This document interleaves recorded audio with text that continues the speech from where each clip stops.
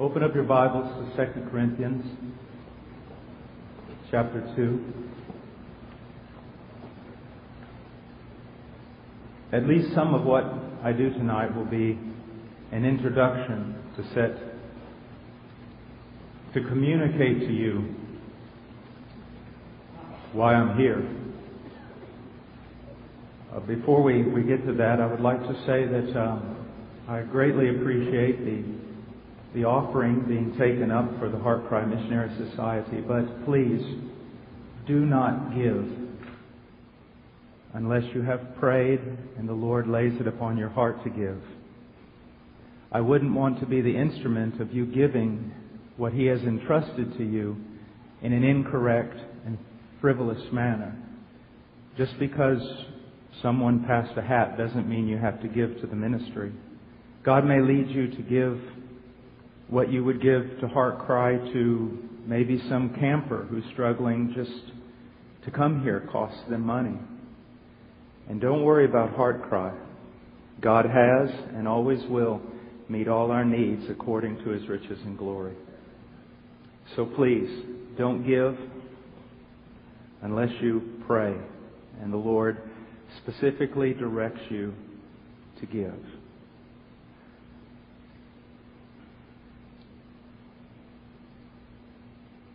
In verse 15, Paul says this of chapter 2 of 2 Corinthians, "For we are a fragrance of Christ to God among those who are being saved and among those who are perishing. To the one an aroma from death to death, to another an aroma from life to life. And who is adequate for these things? For we are not like many peddling the word of God. But as from God, we speak in Christ in the sight of God." There are several passages in the Bible where it seems that a wind is blowing through them that seems to silence all our foolishness and all our stupidity. It seems to open up a door to another world. This is one of those passages. So I want to use it for just a moment by way of introduction. When you come here, you see friends. You see people that are your own age. You see things that are delightful. You have expectations of a good time. And all of that is absolutely wonderful. It is correct. It's right. You should sense and look forward to all those things. When I see you in your youth, your exuberance, your foolishness, and a lot of things that you are as a youth. I'm excited for you, and I'm happy in the Lord. Most of you could be my sons and daughters. But what do I really see when I stand up here? I see life and death. I see heaven and I see hell. I know that some of you will die and go to hell. I know that I am looking at individuals, at least in part, who will not hear.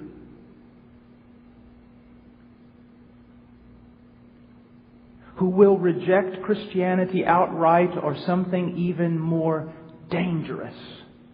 You will accept just enough of American Western evangelicalism to soothe your conscience and to make your life just moral enough to put you in a coma so that you cannot hear the Word of God. You'll spend your life in Christian and Southern Baptist culture and you'll fit right in. But on the day of judgment, when you stand naked before God, you will hear, "Depart from me, I never knew you."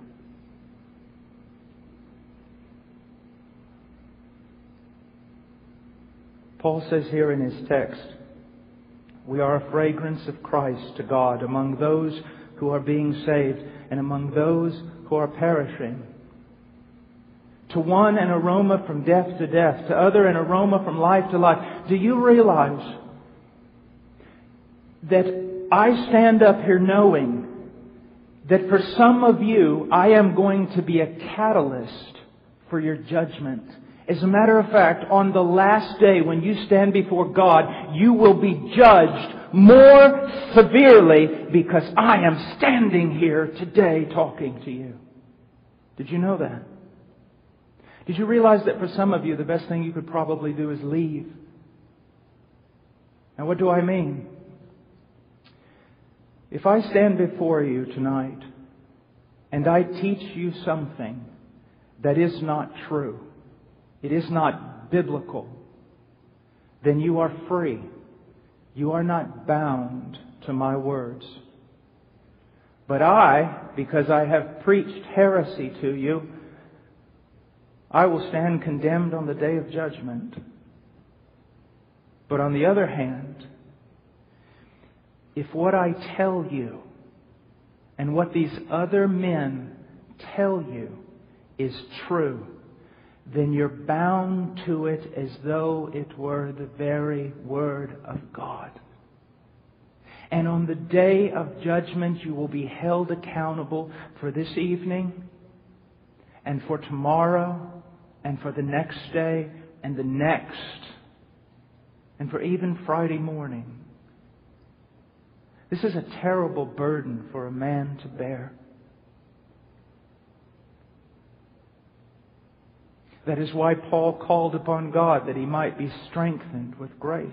What I want you to see is that, yes, here at this camp, I hope you have a wonderful time. I hope that you meet friends. I hope you do wild things out in the yard. I hope you just have a wonderful time. But when you come in here, I want you to know we're talking about eternity. I want you to know that it is a dangerous thing. Another thing that I must say. You live in a very dangerous place and time in history. Not because America is swamped with liberalism and is going down the tubes. Not because of politicians you may disagree with and the decisions that they make. Absolutely not. I'm not worried about them at all. You're in a dangerous time because here in America, evangelicalism is flooded with apostasy. False doctrine. We have taken the truths of Scripture and we've thrown them away. And now we build churches with entertainment. We find out what you want.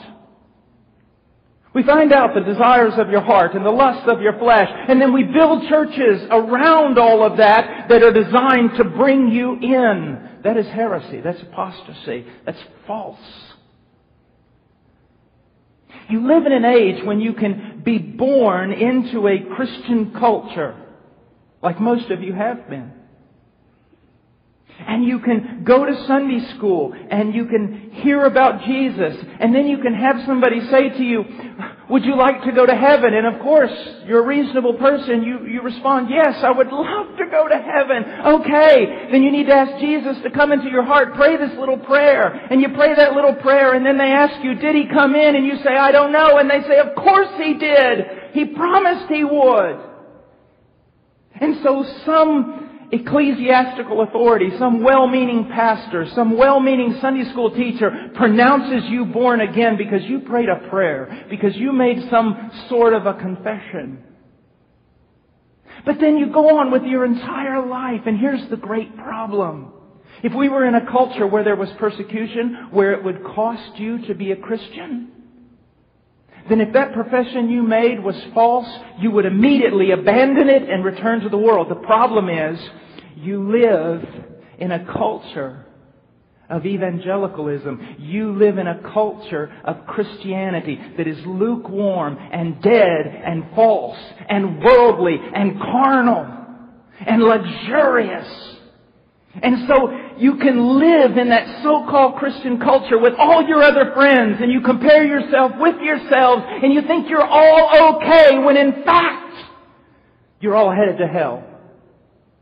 And Jesus is just a little cherry on the top of your already perfect life, but you're headed to hell. You're in a dangerous place. You need to hear a real gospel. You need to hear real gospel demands. You need to understand. And understand very clearly that if the gospel has not and does not continue to impact your life, so that as you grow older, you grow in sanctification and you become more holy and more given over to the things of God. Not given over to the things of your church, but given over to the things of God. Unless that happens, it is the greatest evidence to demonstrate that He does not know you and you do not know Him. We are going to plow. We are going to study. I am going to challenge you and rip you and do everything I have to do, humanly speaking, to shake your world. But here's something you should understand. That's not something unusual. That's just biblical gospel preaching. The Bible says that Jesus, when He comes into His temple, it says that He will be like a refiner's fire and a fuller's soap. He is a life giver, but you need to understand He is a devastator. I hope you meet Him. And I hope that He changes your life. That He changes your life. Now, by way of introduction, I want to look at a few more passages just briefly. Turn over to the book of Hebrews.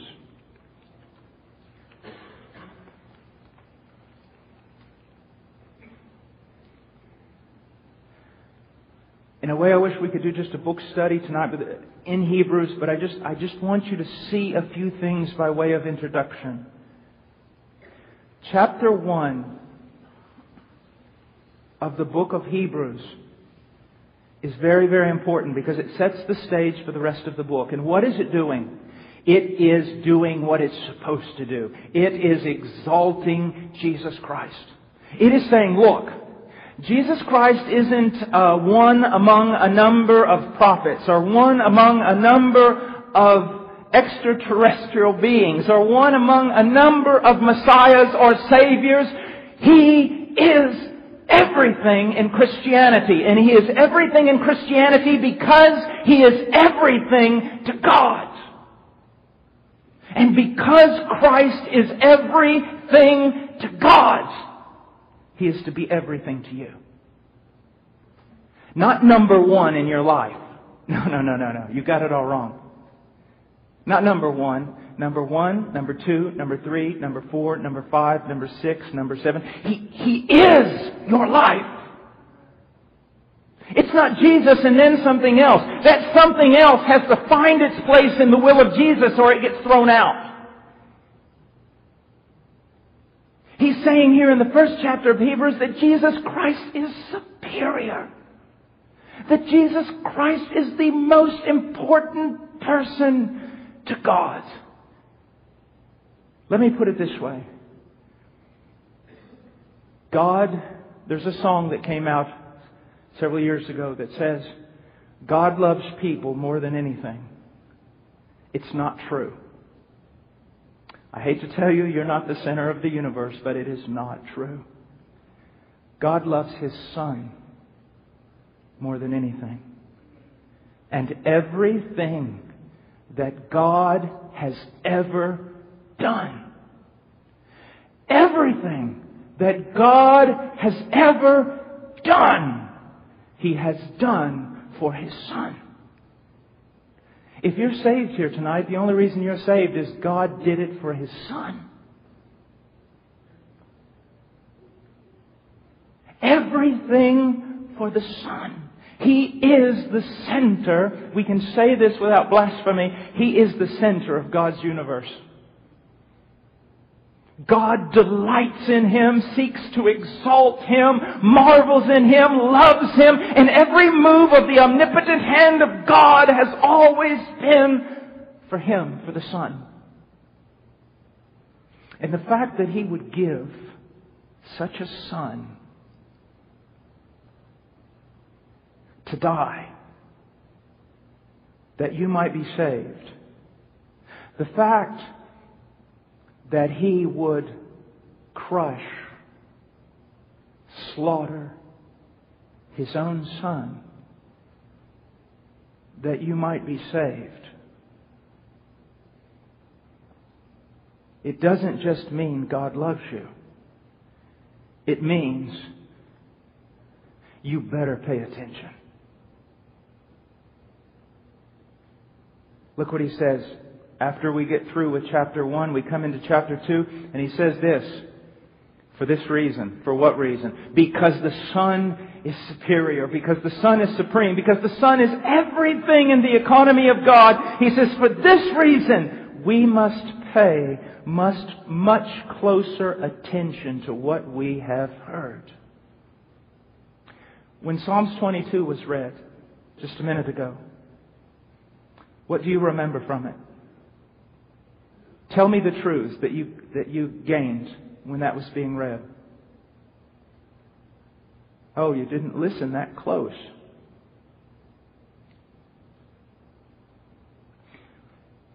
You were told of how the sins of God's people were imputed upon His Son. You were told of how the Son became a worm and not a man. And because God is the Holy One of Israel, He turned His face away from His Son because His eyes are too pure to behold evil. For your sake, He was made sin. And the Father crushed Him. And now listen to this. You didn't listen. You didn't listen.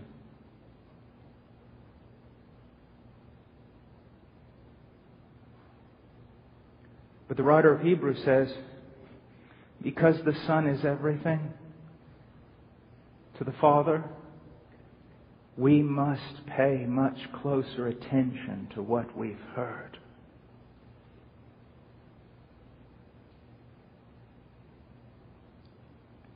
Sometimes I would take young men who wanted to be missionaries into the jungle. Or I would allow them to come to prove it, to visit me, even during the war. And when they would get off that plane, I would say, now these are the rules. You're not going on some Christian vacation here. You're not some mission trip. You're in a place where you could die at any turn. I remember one young man decided that he knew all that was to be known. I grabbed him by the collar and I said, you are going to die when we go into this jungle if you do not listen to me. And when we get pulled over by some corrupt military policeman, you do what I tell you to do. You listen carefully to me because this is not about anything but saving your life. Christianity is not about your best life now. Christianity is not about you being moral enough to have a wonderful life. Christianity is life and death, and you better listen closely, especially. Because if you don't, God will be terribly angry. Why? I gave my son, and you did not listen? I gave my son, and he was just number one in your life? I gave my son, and he was just the cherry on top of your already perfect life that you built for yourself? No. I gave my son that you might give your life to him, lock, stock, and barrel. Every beat of your heart, every thought of your mind, every energy manifested in the movement of your physical body is to be for him. He's everything, young people. I have walked with him for almost 30 years. I have suffered for his cause and in his name. And my only regret as I stand before you right now tonight is that I did not give more. This life that has been given, this death, it requires everything. Don't you see that? It's not just to fix you. It's not just to give you a happy family or a job or health or wealth or any other thing. It's so much bigger than that. Oh, that you would give everything to him. That you would listen closely at what he's telling you to do and that you would do it. Listen closely to him. Because the Christianity in America is so apostate and lukewarm, if you listen to them, you'll lose your life. Because they will tell you, follow Jesus, and he'll make everything all right. Follow Jesus. He's for you. God loves you and has a wonderful plan for your life. That's not Christianity. Christianity is, we know that he has died for all, and therefore all die for him. That if we live for him, and if we die for him. If we breathe for him. We no longer make decisions about our future, about college, about jobs, about marriage, about anything. We turn it all over to him. We just want him. And it's more than something on the back of a Christian t-shirt. It's more than a cliche in a song. We want him and his will.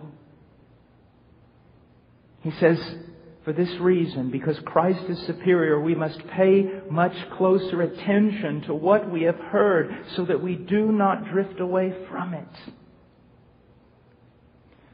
Some of you have been raised under good theology. You know historical, Christian, Reformed doctrine. Some of you have been catechized. Some of you understand words like propitiation, atonement, expiation, imputation, justification, sanctification.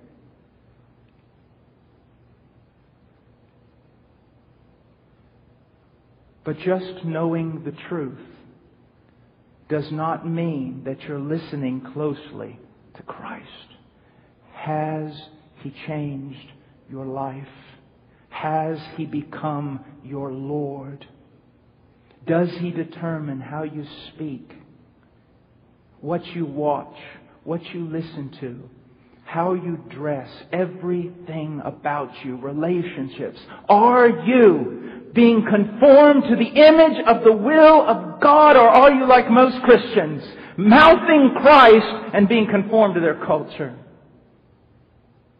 Because remember, you live in a day when you are taught that the best way to be an effective Christian is to look like the world, to act like the world, to talk like the world, to do everything the world does but throw Jesus' name in it.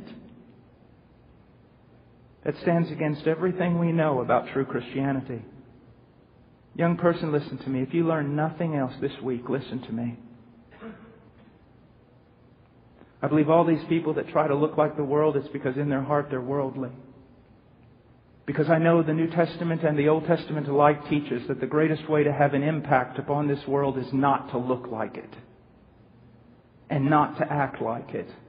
And not to talk like it. And not to think like it. To be a genuine alternative. Look at verse 3. Well, let's go on to verse 2.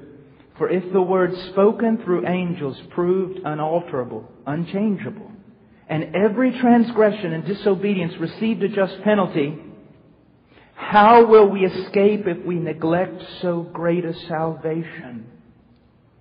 What he's saying is the same thing that he's going to return to saying in Hebrews chapter 10, and it is this. The Son has come. The Son has spoken. The Son has died. Now, if when the prophets spoke and when the law was given, the people did not obey, they were severely punished. But how much greater punishment, how much greater wrath, how much greater displeasure from the throne of God will be seen among those who have heard from the Son and who know of the Son's death and yet neglect so great a salvation.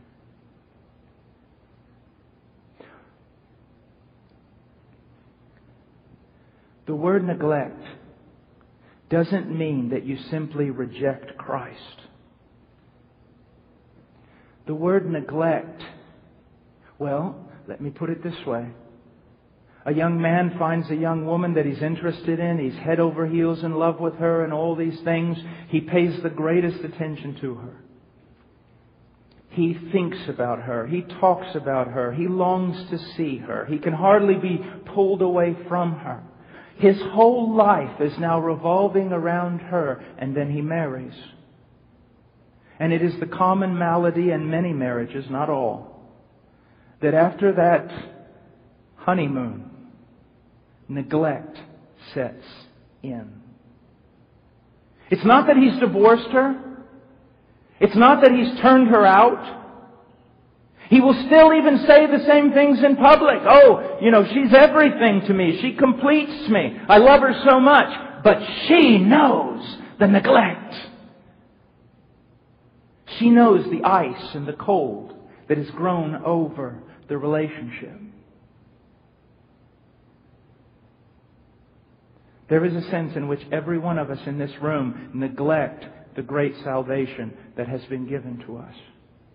The most mature man in Christ is still neglectful because no one can respond as he ought to respond to this great gift of Christ. But we need to be more careful today because there are voices all over, bombarding us from every angle, telling us that Christianity is really not all that radical. Christianity really doesn't demand that much. You can have Jesus, go to church, you can even teach a Sunday school, and you don't really have to make the hard decisions. That is a lie. It is a lie.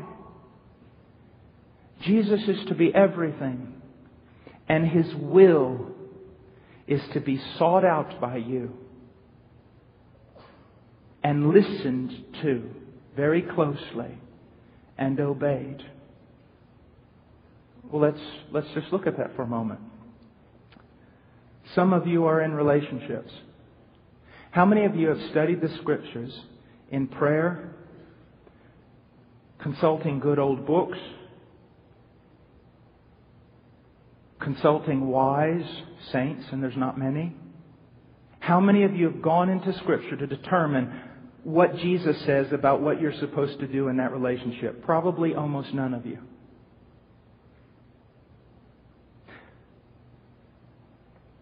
Let me just use a blatant thing. How many of you have ever gone to Scripture to ask the Lord Jesus Christ from His inerrant Word how you're supposed to dress? How many of you? You say that's legalism. No, hold it. I think come visit me in Virginia. You'll see I'm not a legalist. My point is not that you need to dress like a Puritan. My point is not even about your dress. My point is you've just assumed that you can do whatever you want in every area of your life and believe in Jesus. Do you see the problem? Jesus is everything. He's my Lord. When was the last time you consulted Him with regard to His will? When was the last time you listened to Him? And isn't it amazing that you seem to draw your fashion more from the world than anything I've seen in Scripture?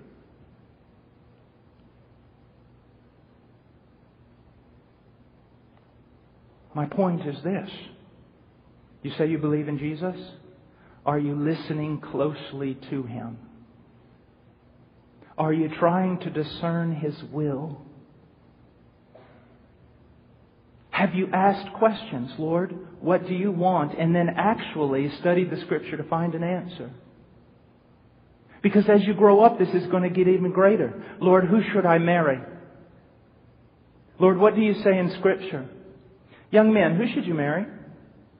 What passage would you go to find out?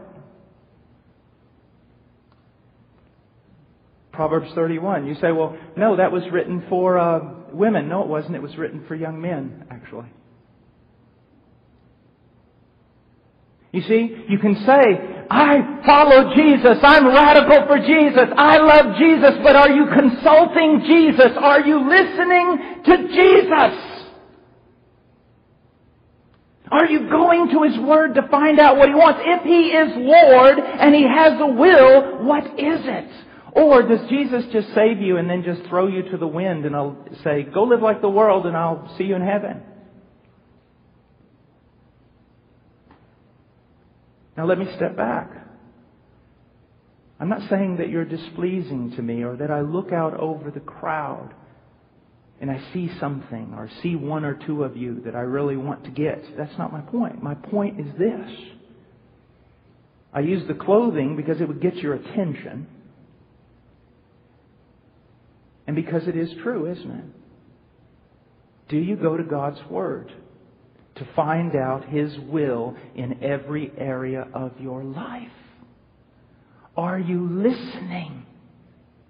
Not just to the part about you get eternal life and go to heaven, but every part of Scripture. Are you listening? The Puritan genius was this. They believed that God's will applied to every aspect of their life. We say that, but do we go into Scripture to find out its answers for every aspect of our life?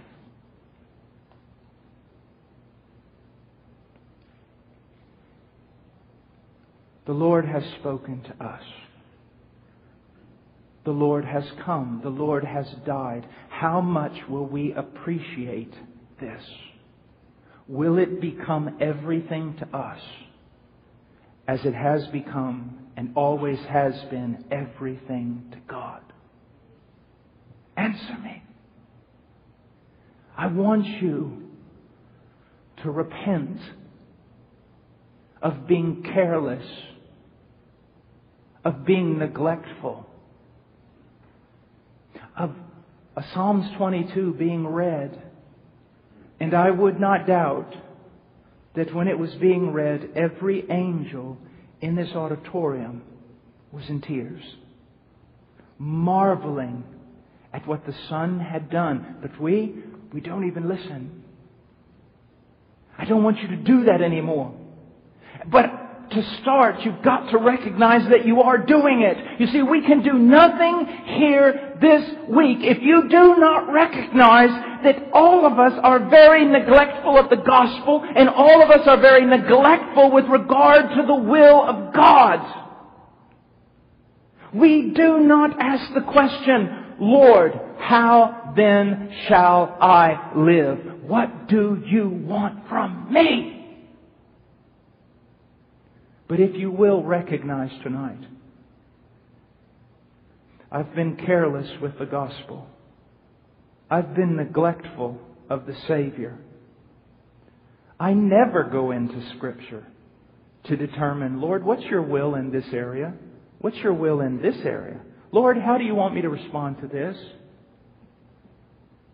If you'll simply recognize that you haven't done that, then we can start rebuilding. But if you sit there and go, then there's nothing that can be done. What kind of life do you truly desire, young person? What kind of life? Years and years ago, I was told that a famous violinist was giving a concert. He gave his last concert.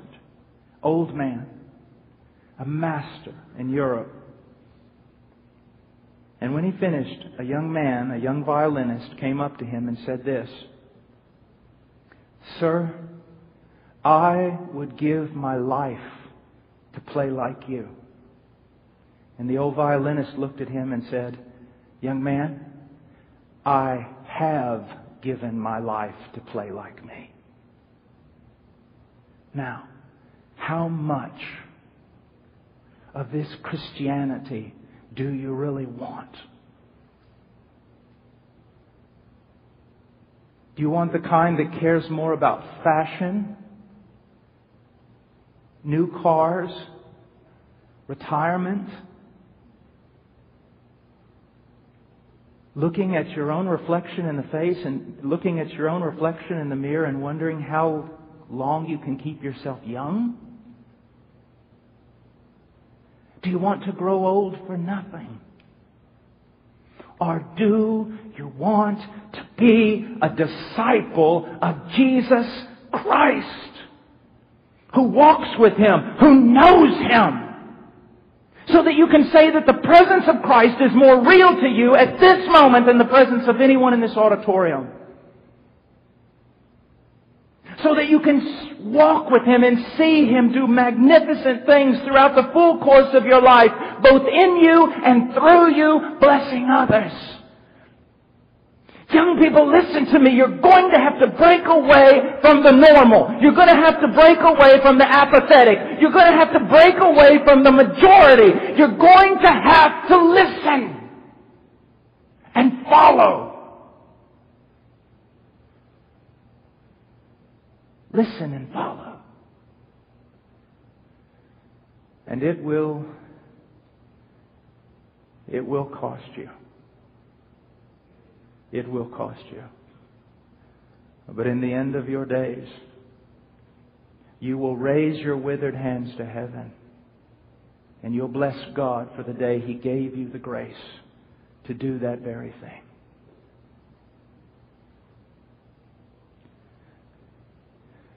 Tonight is an opportunity to say, God, I don't want to turn my Christianity into an American Jesus thing. I don't just want to go to Christian concerts, wear T-shirts, tattoo a cross on my forehead. That's not what I want, Lord. It proves nothing.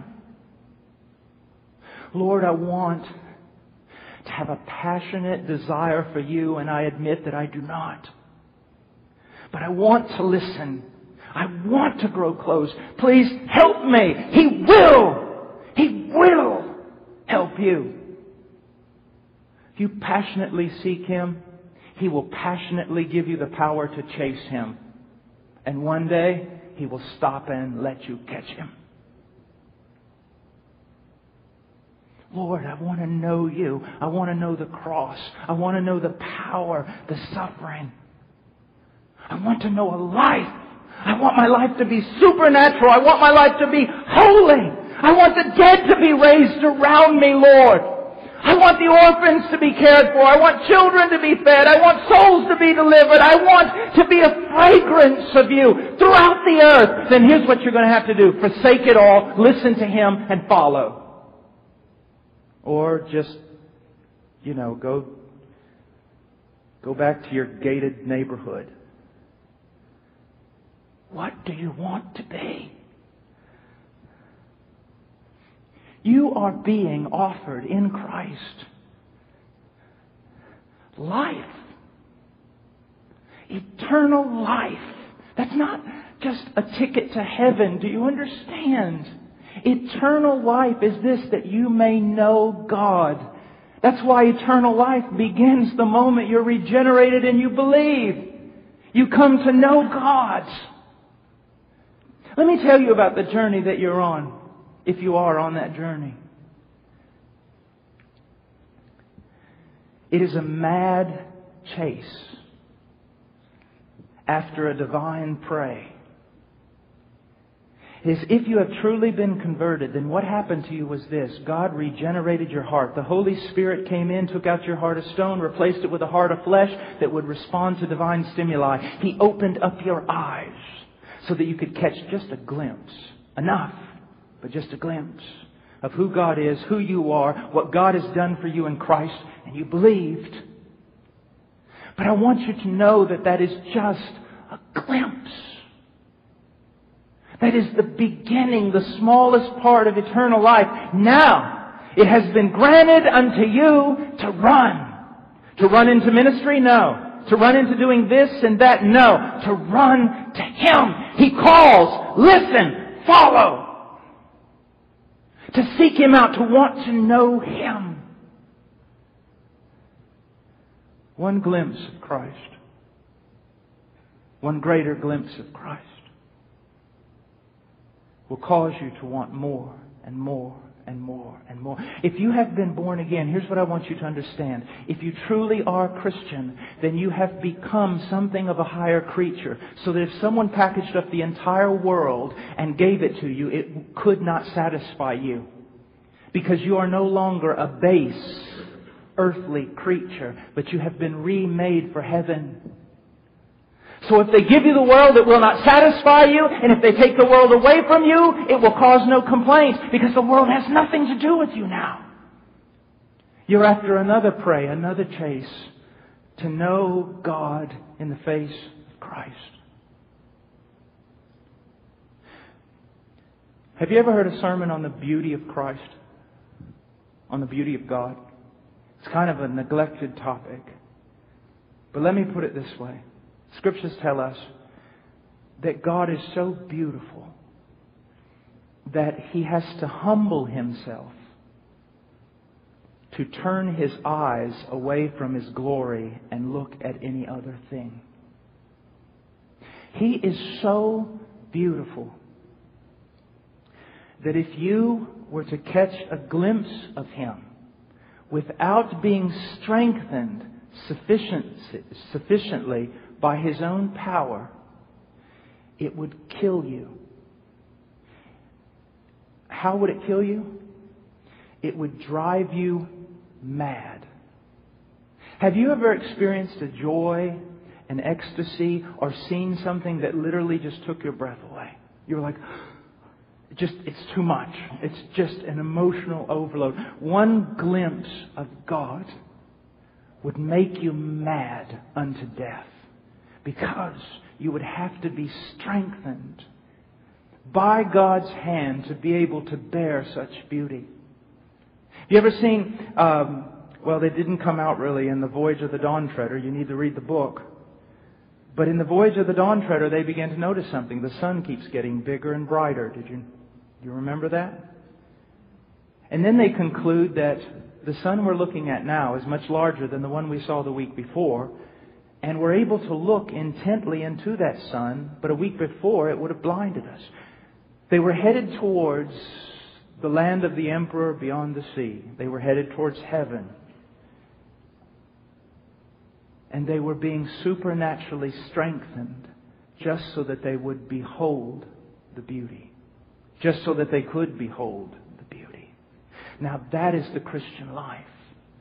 When I tell you to listen more intently, this is why. I want you to see that beauty. And I want you to go from strength to strength. I want you to see more and more and more and more of Him. I want you to be strengthened and strengthened and strengthened by Him.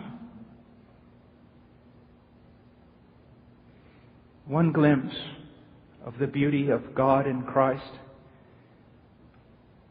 is enough to propel you to godliness for an eternity of eternities. You don't need to be psyched up. You don't need to acquire some fire. You don't need me to get you all excited. You need to see God. You need to hear from God. But you need to respond. And when you can't respond, you need to cry out to God that you can't respond. And in this camp, I do not want to waste my time. I am so sick and tired of words. I am so tired of hearing myself and other men speak. And yes, I'm even tired of all our great knowledge. I want to see you changed. I want to see you passionate for Christ. But you must realize you haven't listened as you should have listened. You haven't sought Him as you should seek Him. You haven't appreciated the cross as you ought to appreciate the cross. I want you to see that. Let's begin there. Let's begin tonight with the great acknowledgement of failure. But let's not despair. Because what is failure?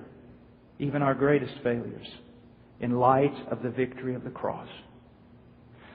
Children, listen to me. Almost every day of my life, I have to acknowledge my neglect of Him. Almost every day of my life, I come face to face with failure. But this one thing I do, forgetting what lies behind, pursue Him. Do you know the story? It happens all the time. You see it in all kinds of genres, where a little boy kind of gets mad or falls into self-pity and grabs his ball and says, I'm going home. I'm taking my ball and I'm just going home because things aren't working out like I want it to. And the real reason he's doing that is because he wants somebody to follow him. He wants someone to tell him not to go home. He wants things to go his way. Here's what you need to understand about God. When you do that with Him, He lets you go. The point I'm trying to make is this. There's only one game in town. There's only one Savior. There's only one path to life.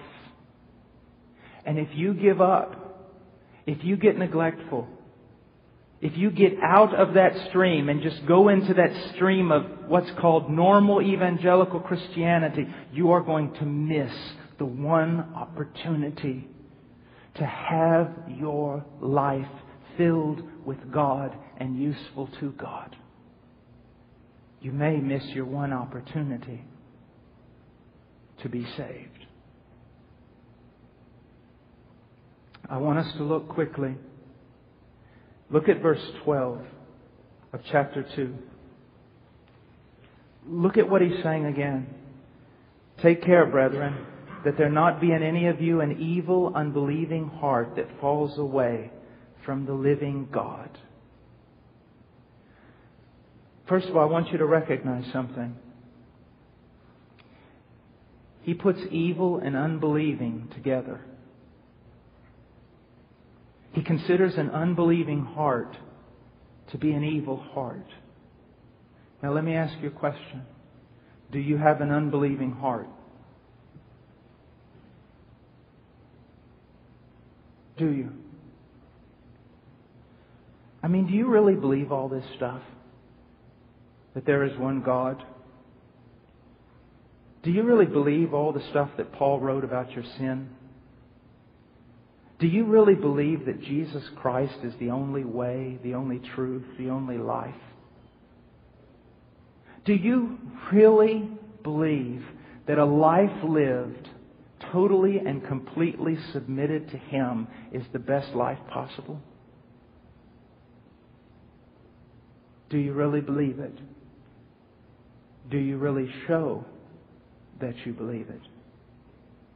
Either by following hard after Christ or being broken by the fact that you do not follow hard after Christ. A young lady one time, this was years ago, and we were in the city of Lima. And I was sitting in a cafe. She started talking to me. There was another guy there that was her friend. We started talking. And I told him that I was a Christian. And I began to investigate, to talk to them, to explore, to find out what they knew about Christ, if they believed in Christ, if they had anything to do with the Christian faith. And it was obvious from the start that no, the girl really did not have a genuine faith in Christ at all. She did not understand the gospel. She was a very worldly person. But automatically, when she saw that I was beginning to get too close, she said, "Well, I believe in God, but my brother, he's an atheist. He doesn't believe in God at all." And I looked at her and I said, "That is why I can logically have more respect for your brother than I can for you." She said, "What do you mean?" She got kind of angry. "What do you mean? He doesn't even believe in God. I say I believe in God." And I said, "Therein lies the problem.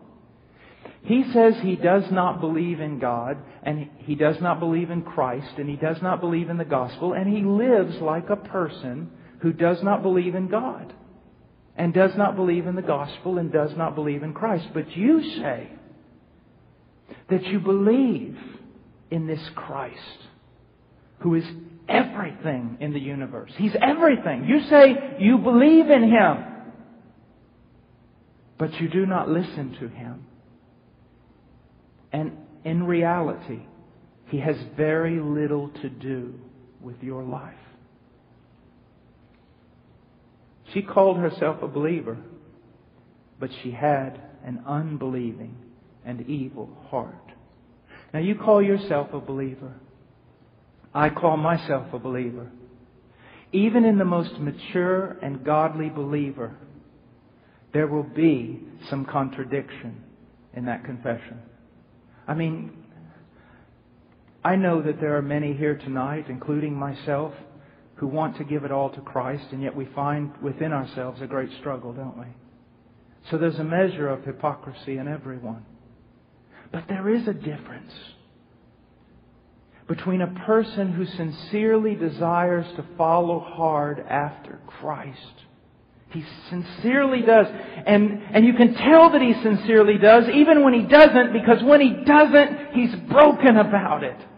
He recognizes he's wrong. He wants to be better. And that's why Jesus said, "Blessed are those who mourn." And Isaiah said, "A contrite heart Yahweh would not despise."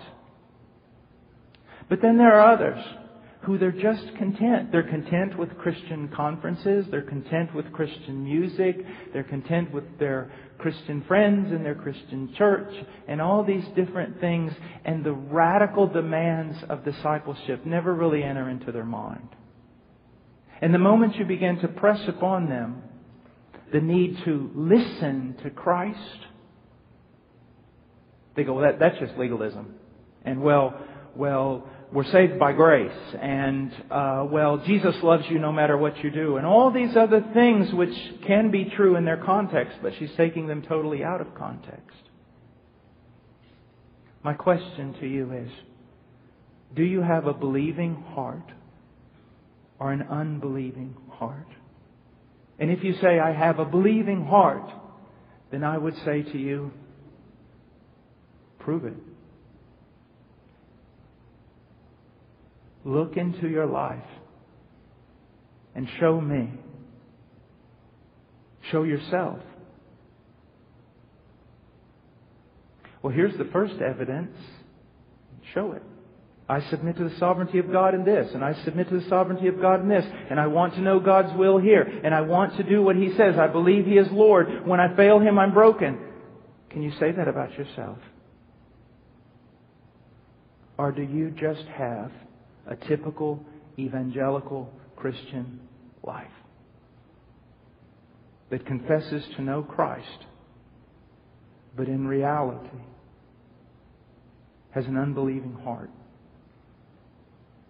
One final place that we're going to go to, and I guess the introduction was supposed to be 5 minutes, honest. But I want you to go to Hebrews chapter 10. I want everyone to think about this text. Verse 26. The writer of Hebrews is giving a clarion call. He has given warning after warning after warning. And this is what he is saying. He's got a group of probably Jewish people who have, now listen to my language carefully, who have identified themselves with Christ. Okay? Now notice, I didn't say that they were all believers. He had a group of Jewish people, descendants of Abraham, who had identified themselves with Christ. Now we can say that here also, right? We can say we have a group of people here who have identified themselves with Christ. That doesn't mean that all are Christian. It doesn't mean that everyone is saved. When we have a church out here, whether it's a Baptist church, Presbyterian church, we have a group of people in that church who have identified themselves with Christ, but that doesn't mean that all of them are truly Christian. And He comes to them. Why? Because there's a problem going on. There is great persecution. So these people have identified themselves with Christ and thought it was really, really wonderful. And they had tasted of many of the good things of Christianity and the Word of God and the beauty of the gospel and the power of the gospel. They had tasted some of these things, but it doesn't necessarily mean they had gone all the way and truly been converted. They had just had an encounter of such with Christianity, with Christ, with the gospel, and it had done good to them. But now persecution comes. And they start falling away. Now, does that mean that they were true Christians who fell away and were lost forever? No, I do not believe that. It contradicts other aspects of Scripture. I believe what you're seeing is this. You had a group of people who were identifying themselves with Christ. When persecution came, many began to fall away. And the ones that fell away were proving that they truly had never come to know Christ. Now, let's put us in that setting for a moment. We're a group of people, and we've all identified ourselves with Christ. But Brother Paul, there's no persecution. No one's going to kill us or drag us away. Well, let's look at it.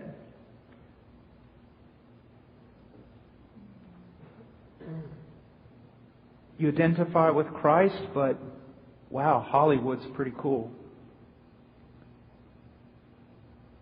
Identify with Christ, but man, there's a lot of desires out there in the world that kind of draw and pull at you.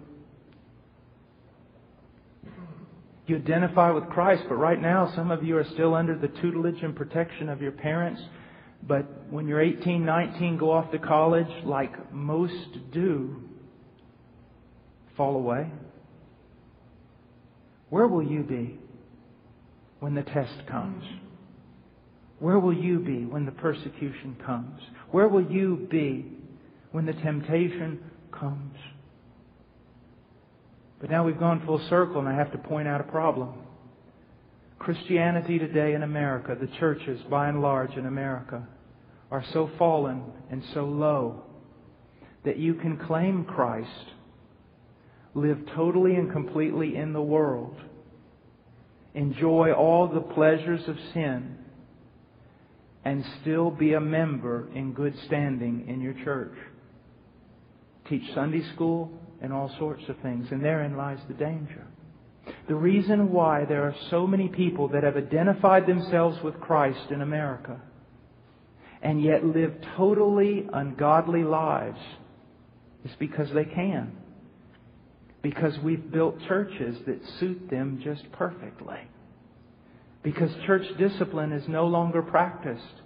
Because even among mean guys like me, we're affected by the culture.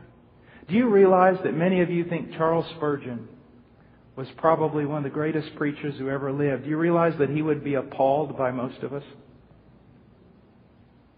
We say, man, I read the Puritans. I love the Puritans. Well, you better not invite one to your house, because he probably won't stay very long. You see, the point that I'm making is we're living in a very dangerous world. And since we know so little about history, and we know so little about what Christianity looked like even 100 years ago, and we study the Bible so little with regard to what should a Christian look like, act like, talk like, smell like, we just assume we're okay. And when you add on to that most of us are in churches that will affirm whatever we do, and undiscerning parents who will affirm anything we do, we're in danger. Now, how do we get out of this? Will you listen? Will you begin to follow Christ? Because if you go on neglecting, you go on willingly following your own way, pretending like Christ really doesn't have a specific will for anything. He just wants you to believe and go to heaven. If you go on in that direction, you are in great danger. Look what he says in verse 26. For if we go on sinning willfully after receiving the knowledge of the truth, there no longer remains a sacrifice for sins. Now, in the context, what he's talking about is this. He's telling these Jews, look, persecution has gotten really bad. And therefore, many of you are probably thinking about going back to Judaism. Or, even worse, you're thinking about believing in Jesus and going back to Judaism at the same time. Because, see, Paul had this problem. There were a group of men who were trying to remove the scandal of the cross by saying, listen, you need to believe in Jesus, but you also need to do this Judaism thing. You see, there's always this offer, you see. Follow Christ completely and be radical and be estranged from the rest of culture and community, or do something better. Hold on to Christ, have your belief in Him, but look like culture, act like culture, do what culture tells you to do so that there's no affliction from culture. These believers had to make a decision. You and I have to make a decision. Will we follow Christ? Yes, we are saved by faith and faith alone, but the evidence that we are truly saved is that as we begin to live the Christian life, we will become more and more discerning about what He has to say. And we will give ourselves more and more to following Him.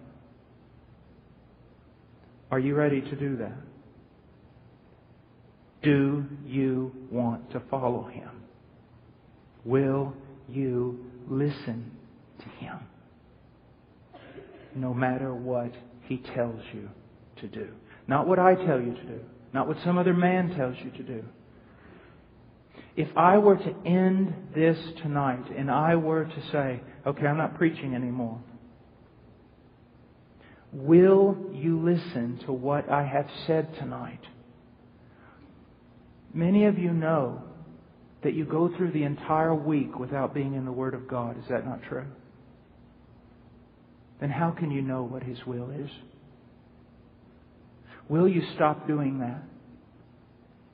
Will you recommit your life to following hard after God, following hard after Christ, and listening to Him in His Word? If I say no more the rest of the week, tonight, please, I beg you, if you recognize, Jesus, I have not really listened to you. I've just kind of followed the crowd and done this American Christianity thing.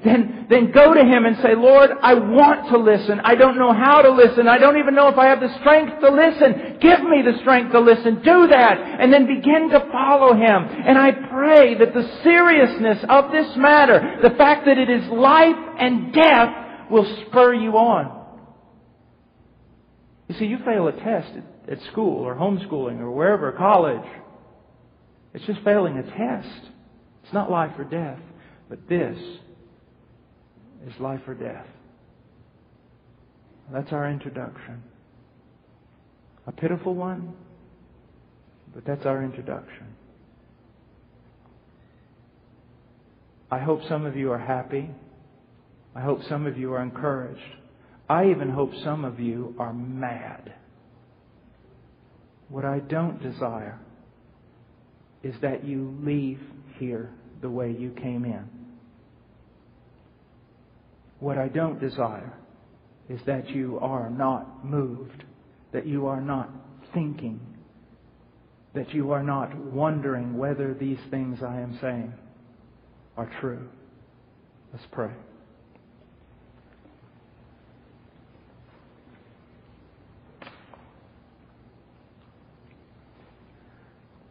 Father, I come before you in the name of your Son. And I would ask you, Lord, that you would help these young people. I pray that they would see the supremacy of Christ, that He is the most important person, the most important thing to you. And that you have given Him to us, that He might be the most important thing to us. Father, I pray for myself and I pray for them, Lord, and I hope that they're praying. Lord, I confess how, throughout my years, how neglectful I have been to appreciate, how neglectful I have been, Lord, to try to find your will in the Word. How neglectful I have been in following you. How oftentimes I've just assumed that the flow was going in the right direction. Just doing what others are doing. Father, I don't want to do that. I want to do what you want me to do. I want to obey your word. I want to discover what it says. Lord, learn in a greater way to apply it to every aspect of my life. What is your will for my speech? What is your will for my relationships? What is your will for me as a husband, as a father? What is your will for the way I talk and walk and act and attitudes and everything about me, Lord? Lord, I pray for these young people that they would have a similar desire to hear you, to follow you, to know that it is a life and death matter. I ask all these things in Jesus' name. Amen.